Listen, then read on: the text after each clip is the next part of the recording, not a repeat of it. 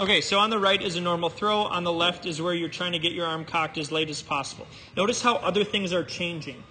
Glove side position is different. So in general, it's like your weight is riding your right leg better on the right.